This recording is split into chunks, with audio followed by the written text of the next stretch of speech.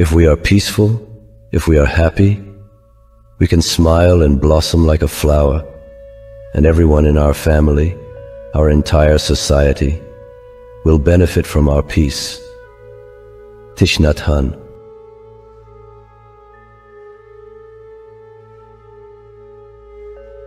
Better a broken promise than none at all.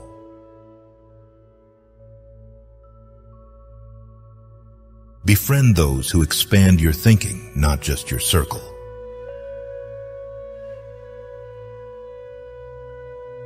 You will not be punished for your anger, you will be punished by your anger. Buddha.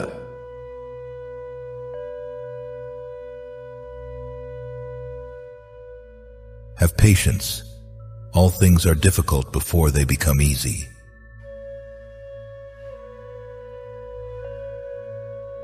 If you want to be successful, you must respect one rule: never lie to yourself.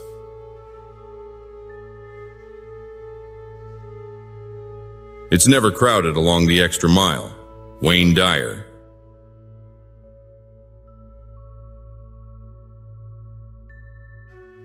Did not Socrates love his own children? He did, but it was as a free man, as one who remembered that he must first be a friend to the gods. For this reason he violated nothing which was becoming to a good man, neither in making his defense nor by fixing a penalty on himself, nor even in the former part of his life when he was a senator or when B was a soldier. But we are fully supplied with every pretext for being of ignoble temper, some for the sake of a child, some for a mother, and others for brethren's sake. But it is not fit for us to be unhappy on account of any person, but to be happy on account of all, but chiefly on account of God who has made us for this end. Well, did Diogenes love nobody, who was so kind and so much a lover of all that for mankind in general he willingly undertook so much labor and bodily sufferings? He did love mankind, but how? As became a minister of God, at the same time caring for men, and being also subject to God. For this reason all the earth was his country, and no particular place, and when he was taken prisoner he did not regret Athens, nor his associates and friends there, but even he became familiar with the pirates and tried to improve them. And being sold afterward, he lived in Corinth as before at Athens, and he would have behaved the same if he had gone to the country of the Parabi. Thus is freedom acquired. For this reason he used to say, "Ever since Antisthenes made me free, I have not been a slave." How did Antisthenes make him free? Hear what he says. "Antisthenes taught me what is my own and what is not my own. Possessions are not my own, nor kinsmen, domestics, friends, nor reputation, nor places familiar, nor mode of life. All these belong to others. What then is your own? The use of appearances. This be showed to me that I possess it free from hindrance and from compulsion. No person can put an obstacle in my way. No person can force me to use appearances otherwise than I wish. Who then has any power over me? Philip or Alexander, or Perdiccas or the great king? How have they this power? For if a man is going to be overpowered by a man, he must long before be overpowered by things. If, then, pleasure is not able to subdue a man, nor pain, nor fame, nor wealth, but he is able, when he chooses, to spit out all his poor body in a man's face and depart from life, whose slave can he still be? But if he dwelt with pleasure in Athens, and was overpowered by this manner of life, his affairs would have been at every man's command. The stronger would have had the power of grieving him. How do you think that Diogenes would have flattered the pirates that they might sell him to some Athenian, that sometime he might see that beautiful Piraeus, and the long walls and the Acropolis? In what condition would you see them? As a captive, a slave, and mean, and what would be the use of it for you? Not so, but I should see them as a free man. Show me how you would be free, Observe, some person has caught you who leads you away from your accustomed place of abode and says, "You are my slave, for it is in my power to hinder you from living as you please. It is in my power to treat you gently and to humble you. When I choose, on the contrary, you are cheerful and go elated to Athens. What do you say to him who treats you as a slave? What means have you of finding one who will rescue you from slavery? Or cannot you even look him in the face, but without saying more do you entreat to be set free? Man, you ought to go gladly to prison, hastening, going before those who lead you there. Then I ask you, are you unwilling to live in Rome and desire to live in Hellas? And when you must die, will you then also fill us with your lamentations, because you will not see Athens nor walk about in the Lyceon? Have you gone abroad for this? Was it for this reason you have sought to find some person from whom you might receive benefit? What benefit?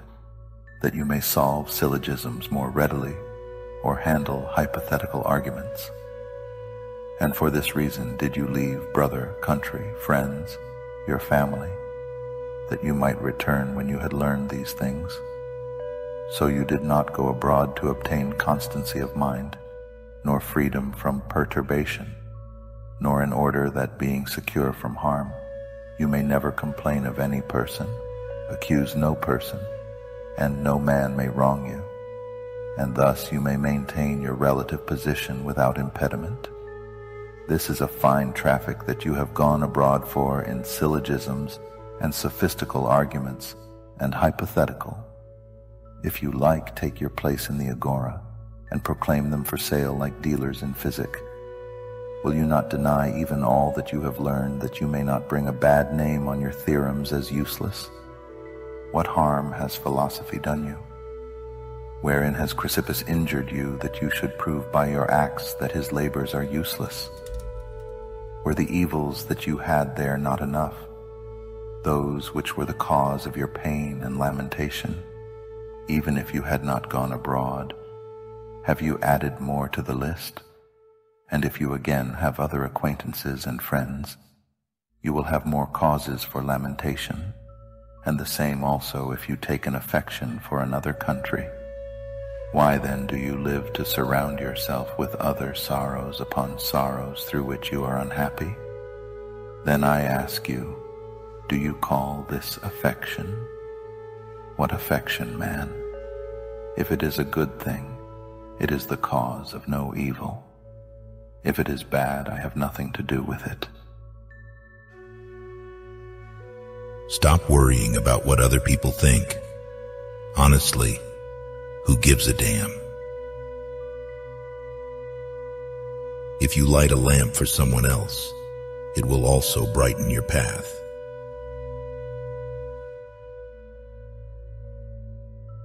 There is no easy way from the earth to the stars. Seneca.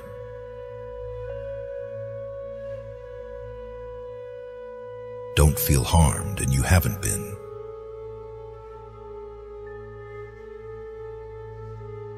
Never leave till tomorrow that which you can do today. As far as we can discern, the sole purpose of human existence is to kindle a light of meaning in the darkness of mere being. Carl Jung.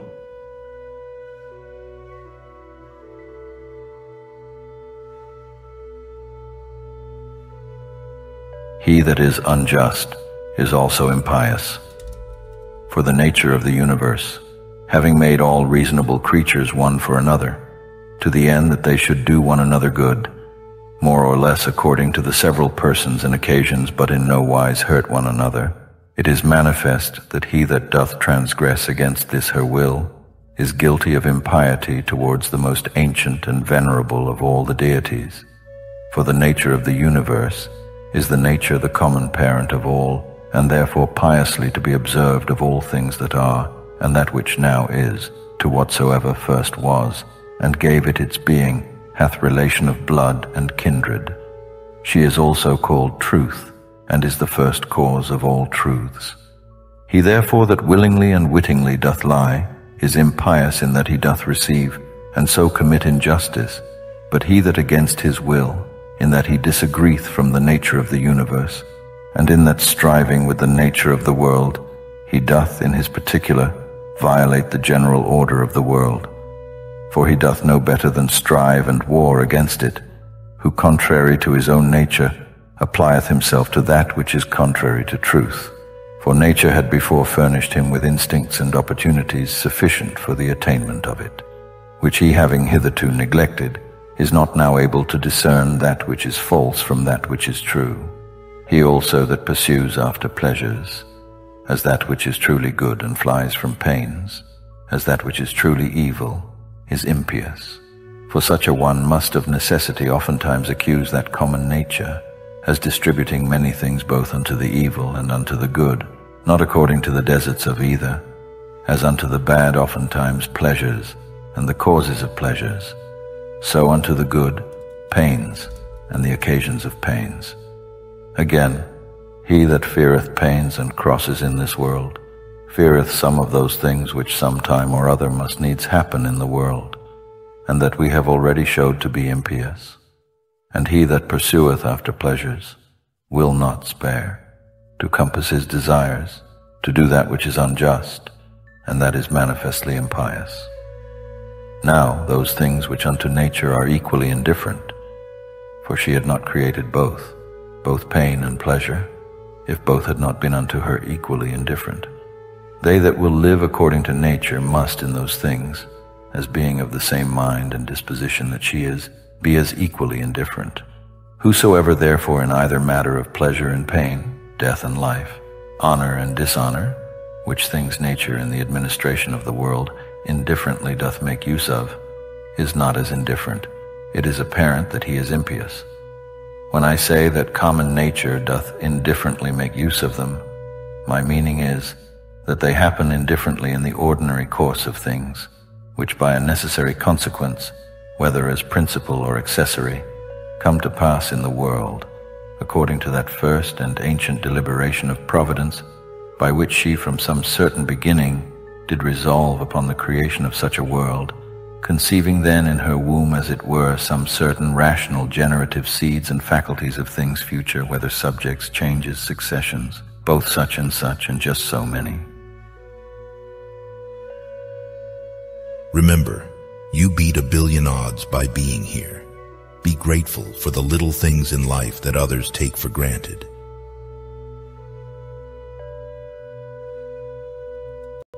If you are the smartest person in the room, then you are in the wrong room.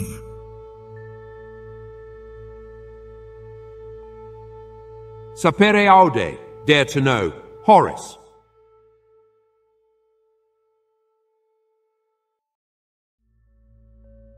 You cannot have a positive life and a negative mind.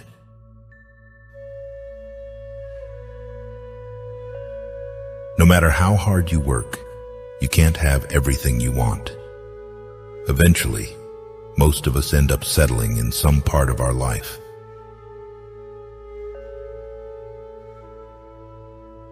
Time is the most valuable currency.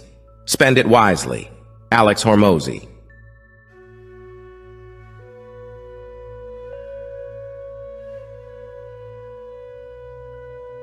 To a certain rhetorician who was going up to Rome on a suit. When a certain person came to him who was going up to Rome on account of a suit which had regard to his rank, Epictetus inquired the reason of his going to Rome, and the man then asked what he thought about the matter.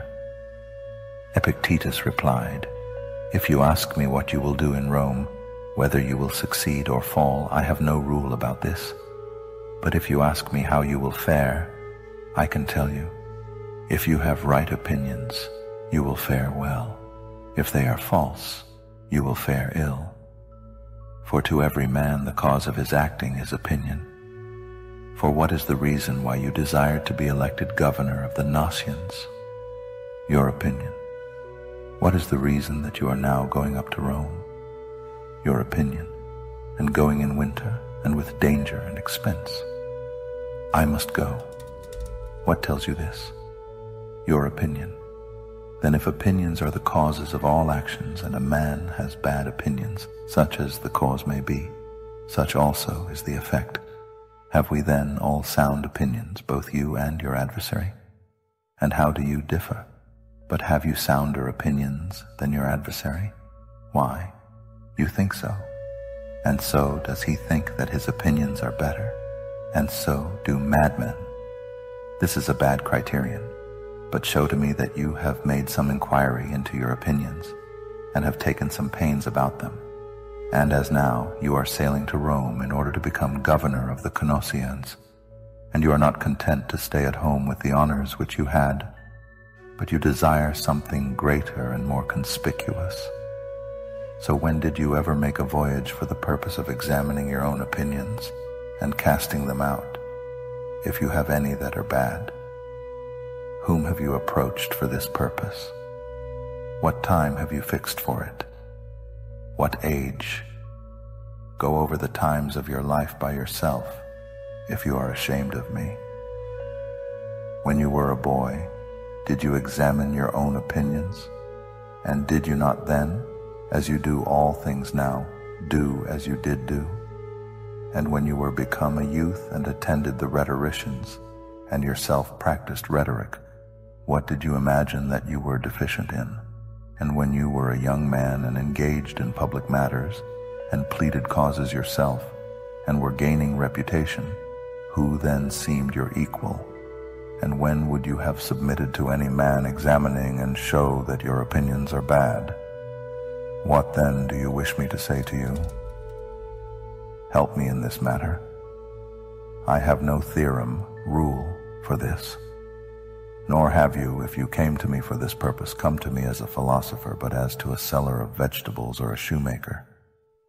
For what purpose then have philosophers theorems? For this purpose, that whatever may happen, our ruling faculty may be and continue to be conformable to nature. Does this seem to you a small thing? No, but the greatest. What then? Does it need only a short time? And is it possible to seize it as you pass by? If you can, seize it. Then you will say, I met with Epictetus as I should meet with a stone or a statue. For you saw me and nothing more. But he meets with a man as a man who learns his opinions, and in his turn shows his own. Learn my opinions, show me yours, and then say that you have visited me. Let us examine one another. If I have any bad opinion, take it away. If you have any, show it. This is the meaning of meeting with a philosopher. Not so, but this is only a passing visit. And while we are hiring the vessel, we can also see Epictetus. Let us see what he says.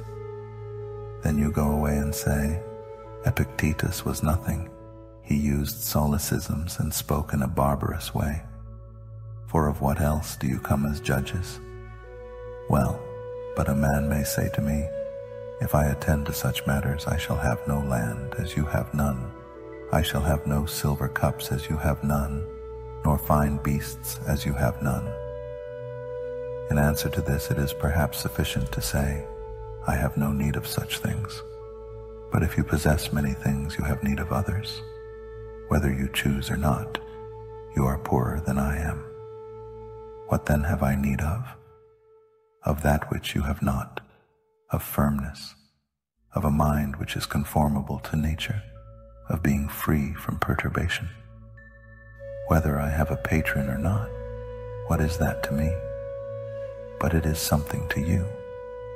I am richer than you. I am not anxious what Caesar will think of me. For this reason I flatter no man. This is what I possess instead of vessels of silver and gold. You have utensils of gold, but your discourse, your opinions, your assents, your movements, your desires are of earthenware. But when I have these things conformable to nature, why should I not employ my studies also upon reason? For I have leisure. My mind is not distracted. What shall I do since I have no distraction? What more suitable to a man have I than this? When you have nothing to do, you are disturbed, you go to the theater, or you wander about without a purpose. Why should not the philosopher labor to improve his reason? You employ yourself about crystal vessels. I employ myself about the syllogism named the living. You about marine vessels. I employ myself about the syllogism named the denying. To you everything appears small that you possess. To me all that I have appears great. Your desire is insatiable, mine is satisfied. To children who put their hand into a narrow-necked earthen vessel and bring out figs and nuts, this happens. If they fill the hand, they cannot take it out, and then they cry. Drop a few of them, and you will draw things out. And do you part with your desires? Do not desire many things, and you will have what you want. When anger rises, think of the consequences.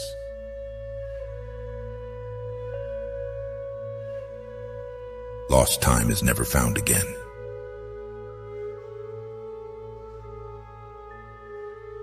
Three things cannot be long hidden: the sun, the moon, and the truth. Buddha.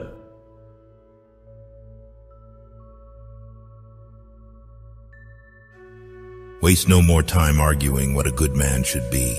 Be one.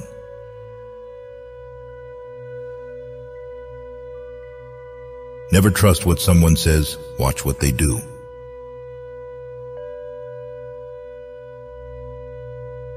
Your imagination is the only reality. Neville Goddard.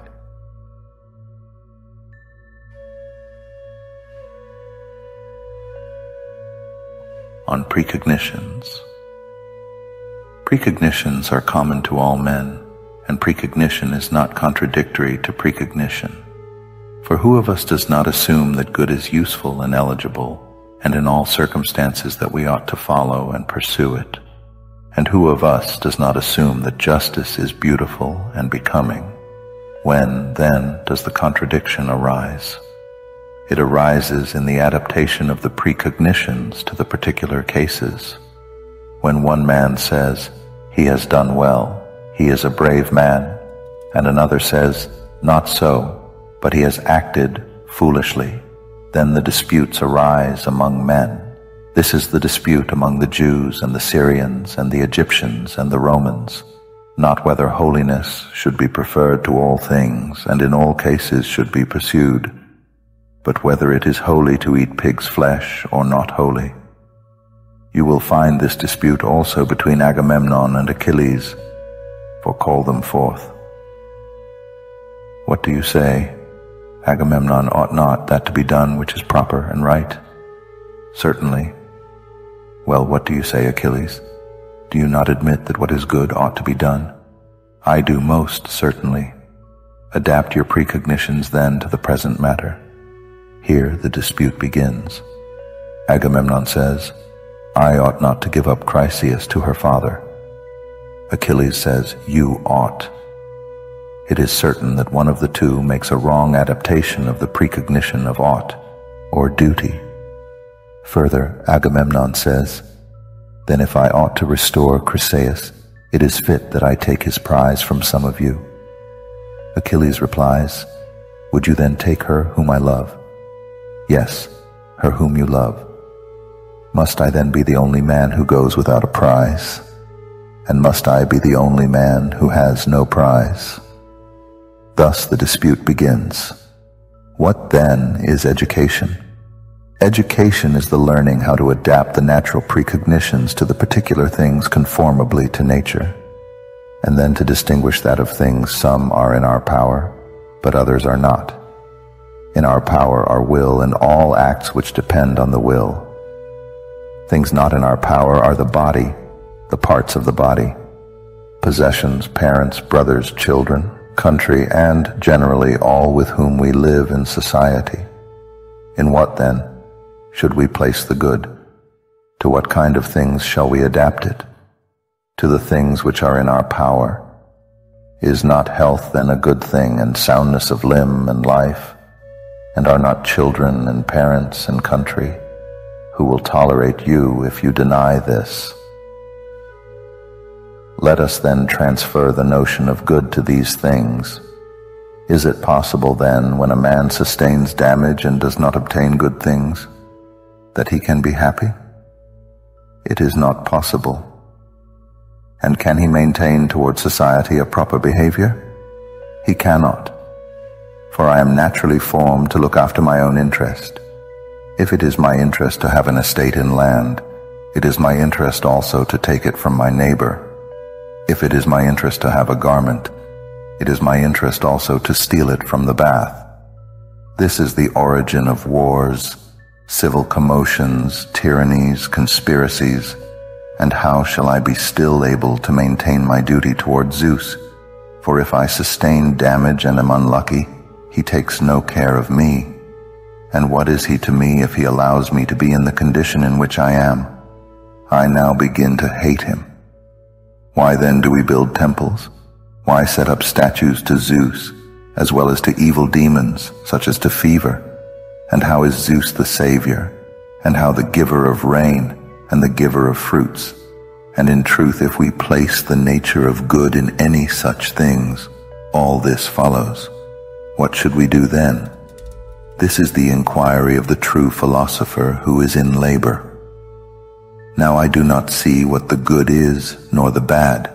Am I not mad? Yes. But suppose that I place the good somewhere among the things which depend on the will. All will laugh at me. There will come some gray head wearing many gold rings on his fingers, and he will shake his head and say, "Here, my child, it is right that you should philosophize, but you ought to have some brains also. All this that you are doing is silly. You learn the syllogism from philosophers, but you know how to act better than philosophers do. Man, why then do you blame me if I know? What shall I say to this slave? If I am silent, he will burst. I must speak in this way. Excuse me, as you would excuse lovers. I am not my own master. I am mad." No matter how smart, successful, and good-looking you are, nobody likes arrogance.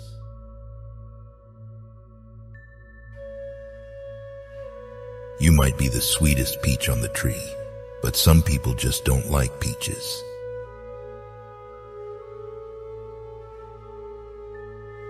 If you want to make enemies, try to change something. Woodrow Wilson.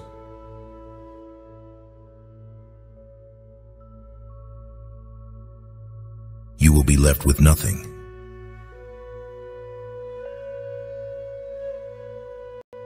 Don't let yourself be controlled by three things: people, money, or past experience.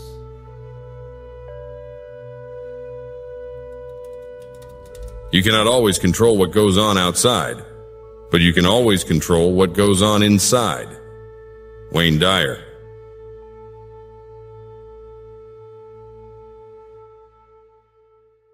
What is that is slow and yet quick, merry and yet grave? He that in all things doth follow reason for his guide. Learn to wing it.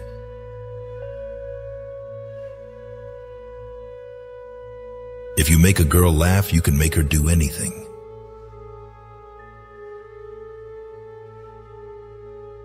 That which is an impediment to action is turned to advance action. The obstacle on the path becomes the way. Marcus Aurelius.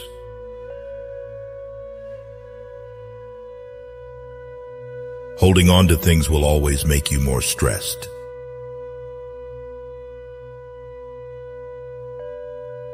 Stay quiet about your goals. Soon your results will do all the talking.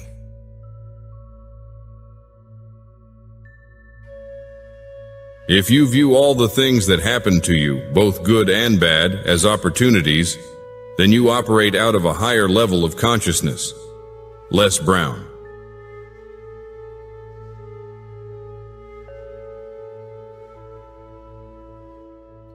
What is the property of error? Every error comprehends contradiction. For since he who errs does not wish to err, but to he right, it is plain that he does not do what he wishes. For what does the thief wish to do? That which is for his own interest. If then the theft is not for his interest,